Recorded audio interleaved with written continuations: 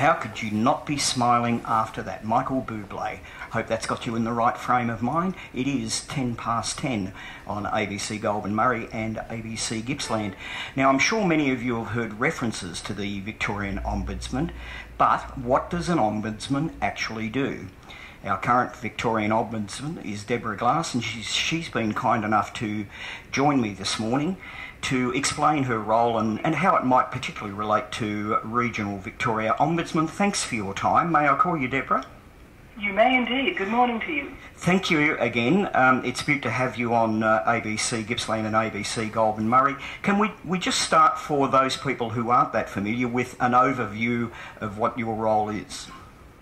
Well, I'm a government watchdog. I mean, I've been called many things in my time, but that's some of them unprintable. But that's probably the closest description I can provide. So I deal with complaints about government services, and I'm in the business of fairness. It's, what my office does is hold government to account, and one of the ways I do that is through dealing with the complaints of people right across Victoria. I guess it's a bit of a catch-22 for government, in that they see a need for a role like this, but they're probably also a little fearful of the things that might pop up in terms of complaints. Oh, very much so. I mean, the role has been around since 1973, and it does take an enlightened government to recognise that you need an ombudsman, because it's not a job that makes you popular with governments of whatever stripe. And if someone does wish to lodge a complaint, what's the process that they go through? It's a very straightforward process, and I think it's really important also to stress that although people have heard of my office, for the kind of big public reports that I put out a number of times a year, actually we deal with tens of thousands of complaints a year, many of them about matters that are relatively minor, although generally not to the people involved. So if you've got we deal with complaints about local councils, government agencies like Vic Roads or WorkSafe, and if you've got a complaint, the first thing I would say to people is give the agency involved a chance to fix it.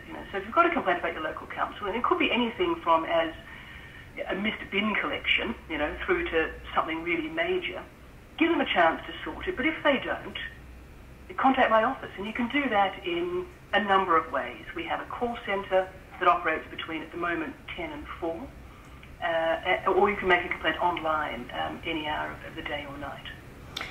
How many people do you have working in your office to deal with complaints, and what is the typical volume like? Well, I have about 100 staff overall, so, and we deal with tens of thousands of complaints a year. So you can imagine it's not a big staff, but we do the best we can to try and ensure we can help people as much as possible.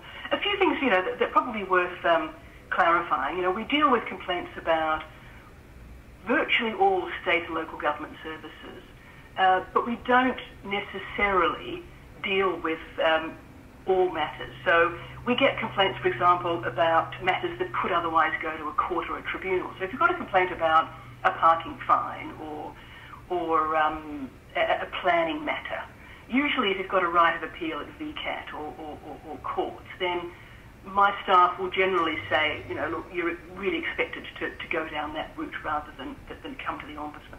And I'm guessing that the service is designed that even though you don't necessarily directly deal with the complaint, and we'll talk about other ombudsmen in a moment, but you are offering advice and guidance to people who call in, so they shouldn't be shy about that. Yeah.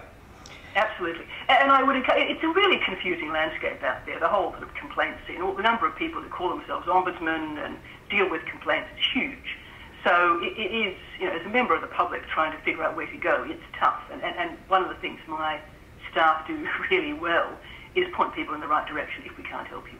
Deborah, let's talk about the other ombudsman, because you're dealing with matters related to government, but there's a range of other ombudsmen, that's hard to say on a Wednesday morning, with specific portfolios. Can you tell us a little about them? Well, there are a large number of industry ombudsmen. So if you've got a complaint about your phone bill, your electricity connection, water and so on. There are specific ombudsmen who deal with that. There's a telecommunications ombudsman, There is an energy and water ombudsman. There are ombudsmen who deal with financial matters, for instance. So there are consumer affairs is another place. We don't deal with non-government entities, but we will point you in the direction of those people who should be in a position to help you. It's 10:15. You're with Barry Whitehead on Mornings on ABC Gippsland and ABC Goulburn Murray. My guest is the Victorian Ombudsman, Deborah Glass. Deborah, what's the typical time to deal with a complaint? There really isn't a typical time because every complaint is different and every complaint is looked at on its merits. So, but if we take it at one end, a relatively simple complaint like a missed bin, I've complained to the council and they've done nothing about it, and my bin hasn't been collected. Assuming you're lucky enough to live in a part of Victoria that actually has a waste collection, then you can, then that kind of complaint could be resolved very quickly by a phone call from somebody in my office to the council to go, hey, how about going out and picking up Mrs. Jones's bin?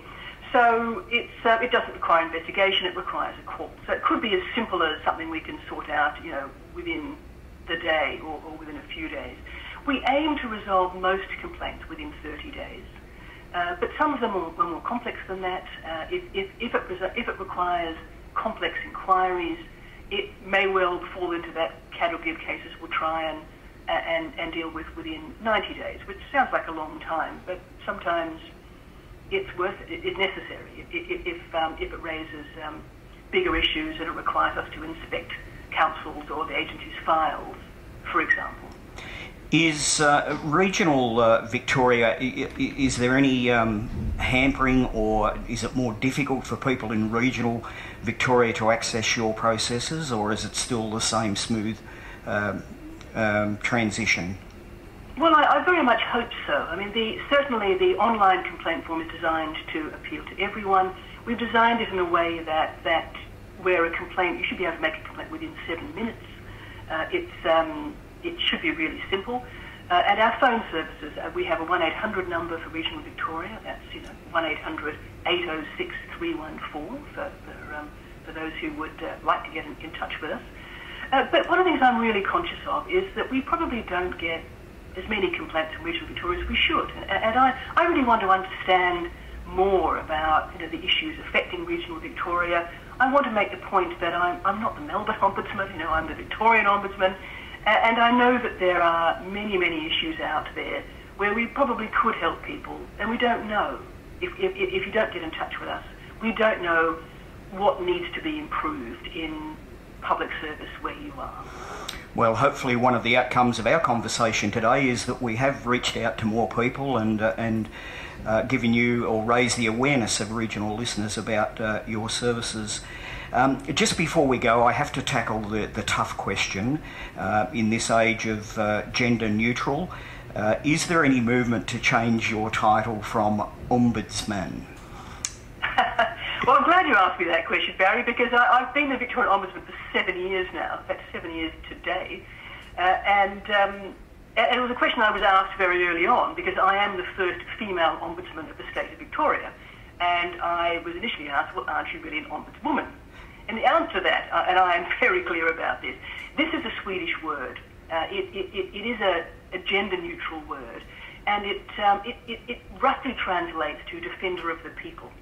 So I'm enormously proud of being an ombudsman, and I'm proud of being the first female ombudsman, and that's the way I want the role to end up. That's very pleasing to hear that, and in listening to that, I'm sure that gives confidence to our listeners too, that you and your office are the right sort of people to go to if they've got an issue to deal with. Deborah, thank you so much for having a chat with us this morning, and as I said, I hope we've raised more awareness about your office, and again, the contact number for Regional Victoria, 1-800-806-314, and we should underline too that the services that you provide are free of charge. Absolutely. It's all about the fairness, Barry. It's good to talk to you. Okay, thanks very much, Deborah. Deborah Glass, the Victorian Ombudsman.